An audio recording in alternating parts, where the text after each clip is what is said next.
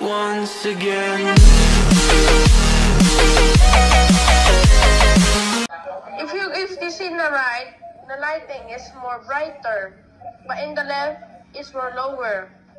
So it's a bit of dark, but now this is now the remastered version, the right. So lighting is much greater and smoother. I'm swinging In Times Square. Paulina is asking if you're a gamer. Are you a gamer? You can't even see Spider-Man properly. See, because in the remastered version, they intend for a darker effects. But now in the ps4 version, not the remastered.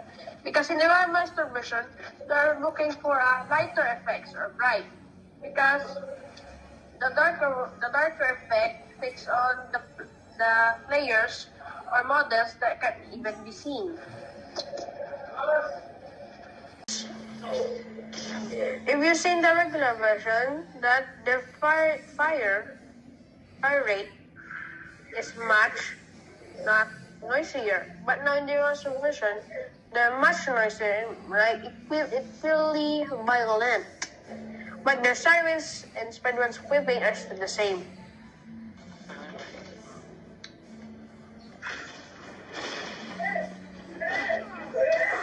In here, they're still the same. But if you look here, there are much other suits in here.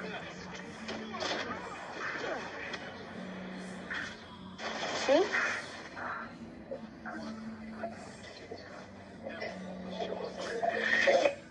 If you see in here, it will be the amazing Spider-Man. The fires, they're like real fires, but it's true. But the truth is, it's been the per frames per second that the fire has been just edited there, and it looks like real with the lightings. A mixed bag. When patrolling the streets, I found that identical street corners Oh, have new effects like the steam rising up from manhole covers more often. This volumetric smoke effect can still be found in the original game, but just not as frequently. What's more, the effect looks pretty much exactly the same. Though, considering it already looked pretty solid to begin with, this is understandable. The same is true for other effects. In this scene, we have to be quiet and listen of the sounds. Look and feel in action. Which version of the game do you prefer? I don't know, visual or accessibility. Switches. And here in graphic modes, fidelity means you're in a 30 FPS, meaning 30 per frames in 4 seconds. So it might be slower, but if you go to performance mode, that's 60 frames per second, so it will be much smoother. Watch the clip. See?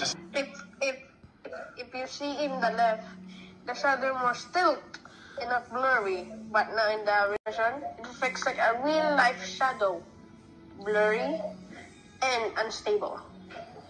Like characters and objects in the game world have a new soft edge to them that seems to blend into the quality setting is enabled. If you see in the left, there's no reflection of you, but you can see what's inside. If in the remastered version, you can see a reflection of everybody, a car, or a shopping sign. But you cannot see what's inside now. Spider-Man Remastered's ray tracing reflects a decently accurate projection of the world techniques applied to. In this remastered version, you can see reflection. And the PS4 version, you can even see your reflection. But the city does, and yours don't. Now that the remastered version knows what is your reflection, that's how you can see yourself in the mirror. Is Spider-Man properly reflected when clinging to the side of buildings in the old remaster, but thanks to the ray tracing techniques applied to the remaster. This is ray tracing, okay? It's tracing what your light effects are in your mirror. So, patobog ka na.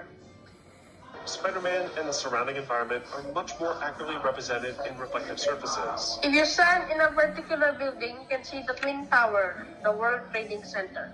But now, we discussed this. Before we discuss this, I have to see all suits here.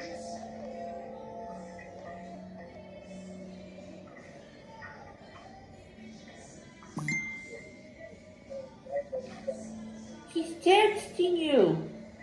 No, it's in his phone.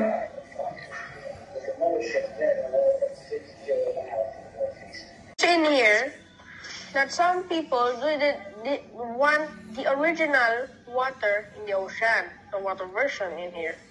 But you're saying the The water remastered simulation looked fine the way it looked in the PS4 version. is much flatter. So they said they hate it because it's flat. But now it appears a bit more flat. The way the water ripples also seems a bit off.